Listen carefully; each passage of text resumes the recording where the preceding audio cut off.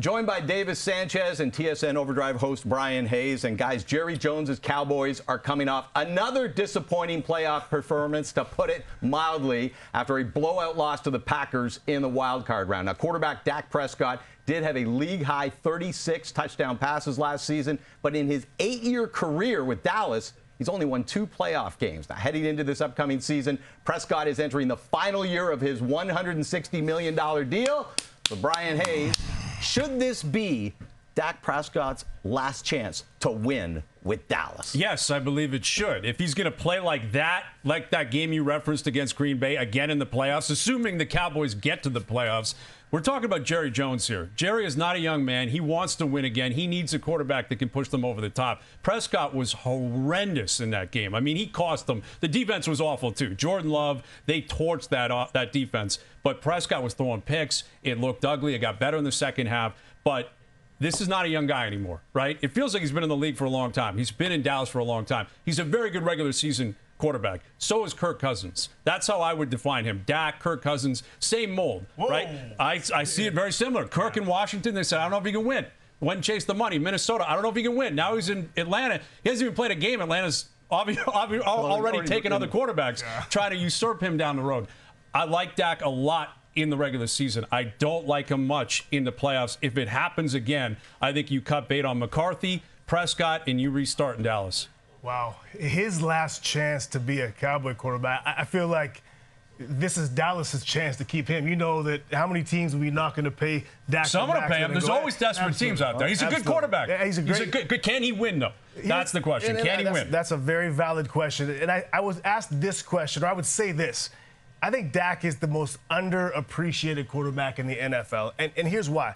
You know, obviously Dallas, a lot of media attention and eyeballs on this Cowboys team. Nobody's asked to carry the load for their team more than Dak Prescott. We're all just clamoring about Josh Allen, how much Josh has to do for this Bills team to win. No one ever talks about Dak. Only one guy in last season was asked to drop back pass more than Dak Prescott. You know who that was? Sam Howell. And the reason why is because they were getting drunk every single week. But Dak is asked to do a lot. And with all those drop back passes, 36 touchdowns, 10 interceptions, and he led the NFL in what PFF calls big-time throws. So he's asked to drop back more than anybody else. He's making big-time plays over and over again. And Bryan, I'm with you. His playoff performances have not been great. But he's the reason that this team has 10-plus wins all these years. And he's the reason. He's the straw that stirs the drink. He's the best player on this team. And they have to have him. And they need to help him out. Jerry didn't do much help him out this offseason. See, I'm a little cautious in football when people talk about a guy can't win a playoff game. Because when you talk about that in hockey, I'm like, yeah, the game is totally different. Absolutely in the playoffs. We're talking about the NBA. The game changes. It's not the same game from the regular season. But football doesn't change that much in one game, right? Yeah. So I'm going to take the sample size of the 17 games that I saw from Dak Prescott last season over the one that went off the rails in about half a quarter against the Packers. Well, here's the thing about that analogy. The quarterback position is different from every other position, right? If you're rushing the ball, you're rushing the ball, whether it's preseason, regular season, playoffs, and I know there's more game planning. You're playing better competition. Quarterbacks, though, they are expected to bring more. They get paid more. They are going to be the driving force for every single team. So I think the quarterback position goes against that analogy, where if you're Connor McDavid, you're playing 25 minutes, right? If you're LeBron, maybe you're playing 40, and maybe they're double or triple teaming you. Dak Prescott gets the ball every single snap. If he can't get the job done, you can't win in this game. In 2024, if your quarterback cannot win you big games, I don't think you can win anymore. I don't think you can ground and pound and defend your way to a Super Bowl. So is your problem in the playoffs with Dak's performance, or the team's not good enough? You think he's not? You saw him against Green Bay. Like that was awful against Green Bay. Terrible. Agree. So is he a choking quarterback, or is it circumstantial? It's on him to decide that. Okay. Again, and I know that might be unfair to him considering how well he's played throughout his career. And again, during the regular season, he's a really good player. And everything you said is accurate in terms of that spotlight. There's nothing else like it. Being the quarterback of the Cowboys, and I think he's handled it with class. He's a really likable guy. He's a really good regular season quarterback. But it's about the playoffs. You got an owner there that I think is unstable and probably is thinking, we got to get cooking here. I'm not sure he's going to get many more chances. I'll tell you, I always think there's two types of football teams. Teams that have their quarterback and those that don't. And if they part ways with Dak Prescott, put their arms around Trey Lance or whatever else, man, no.